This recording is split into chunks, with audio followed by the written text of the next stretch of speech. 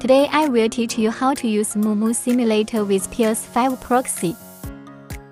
First, open the client, select the country that needs to be proxied, and click Refresh.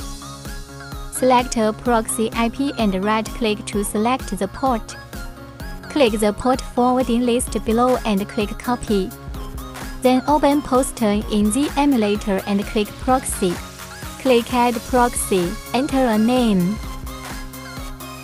Paste the proxy IP and port just copied into it.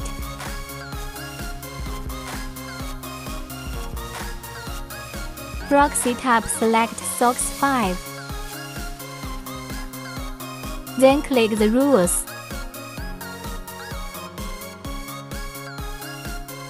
Match method, select Match All. Then select the proxy you just set up.